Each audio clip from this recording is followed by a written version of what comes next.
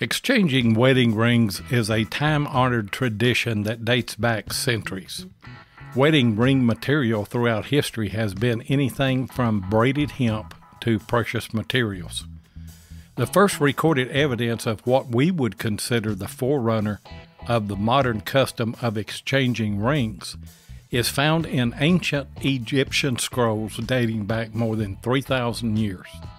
The ancient writings depict couples presenting each other with braided rings fashioned from hemp or reeds.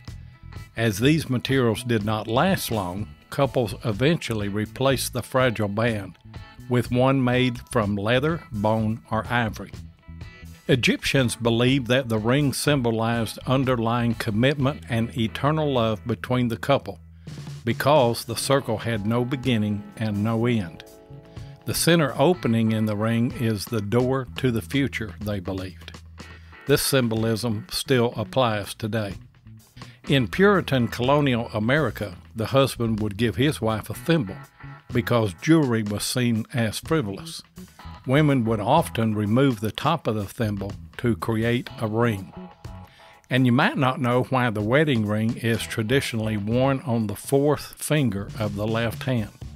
Well, the Romans, as well as the Greeks, believed that finger contained the vena amoris, or the vein of love, that is connected to the heart. So now you know a little bit more about the tradition of wedding rings.